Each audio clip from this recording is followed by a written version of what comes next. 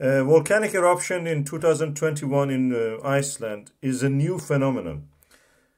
Thousands of people are flocking to Iceland just to take a selfie there. See this phenomenon from near. It's a relatively quiet volcano. Volcanology and igneous geology in the past was only for a few select people. You should have been practically a Freemason to get a job really in that field. It was such a closed circuit of, jobs around. So people took the opportunity to go actually see this volcano for themselves, away from the experts tell you what they have to think about or what they have to see. See the Yellowstone American volcano as an important thing. People don't really care about Americans anymore, what they say. So this was truly a people's volcano.